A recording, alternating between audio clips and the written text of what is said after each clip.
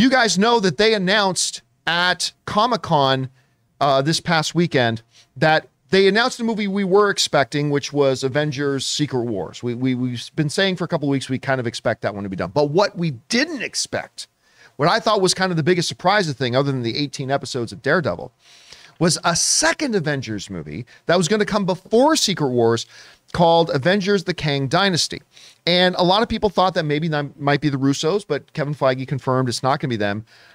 But we now have a director for at least the first one, Avengers: Kang Dynasty. And I couldn't be happier, dude. It's the director of Shang-Chi, Justin Daniel. He's going to be directing this Avengers movie. Oh my God.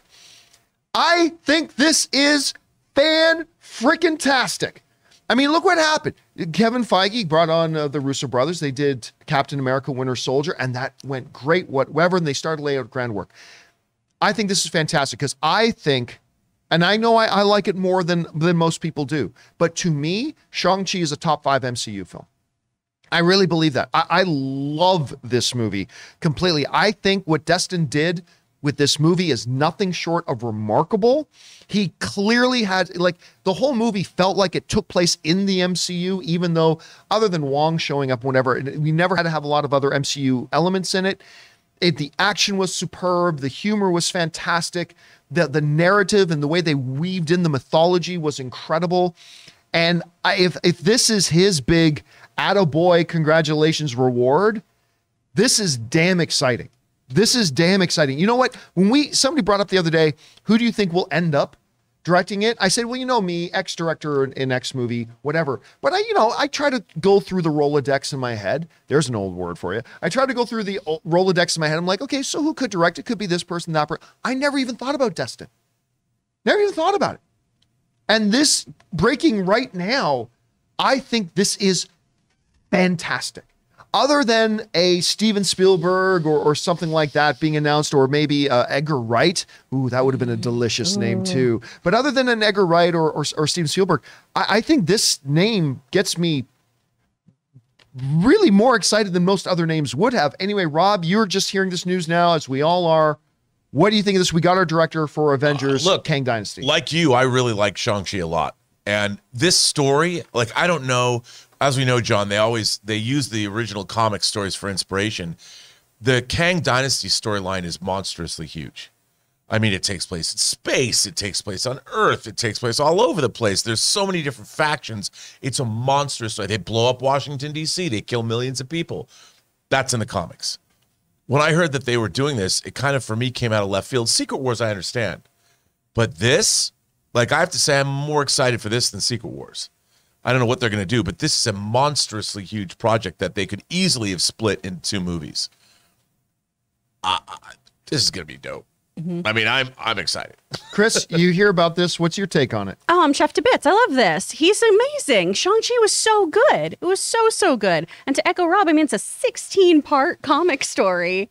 Woofda. And it's huge. Yeah. It's huge. So I think we saw so many wonderful, vibrant concepts come to life in Shang-Chi, right? We made the fantastical feel so grounded. We introduced some really odd, whimsical concepts to the MCU. So I really think this is in good hands. And I also think that it's an indicator of where the 10 Rings kind of come from. Yes. I think that they're going to move that into clearly the future of the multiverse saga is taking place before our eyes. We're not going to do like the alien dragon race. It's going to be it's going to. I don't know how it all works together, but between Miss Marvel, between the 10 Rings, between the Kang Dynasty, it's all coming together. Yeah.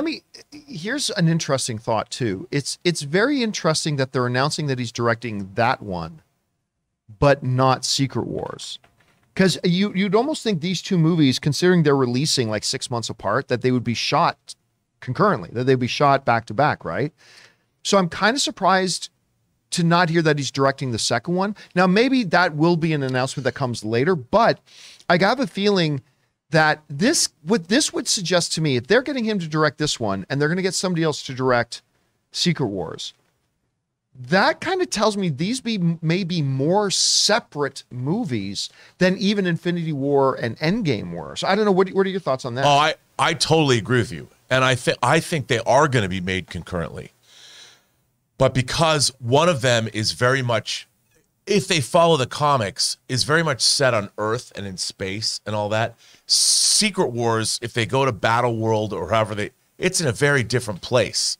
So I think that they're going to make them concurrently because the cast will all be together, but they're going to be like two totally separate, different movies. So I think it would be difficult to film them just because the sets are going to be totally different. I mean, I don't know. I'm talking out of my ass here, but that's what I would think. And I wouldn't be surprised if the Russo brothers are directing Secret Wars.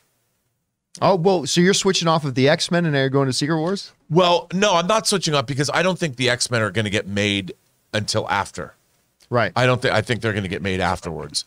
But I think now, because they're going to start production, they're going to start pre-production of these movies now. Well, now we know that the Russo brothers are going to be busy with a Gray Man cinematic universe. maybe like Zack Snyder, who got poached by Netflix to do Rebel Moon, the Russo brothers are off into their own land, which I could see.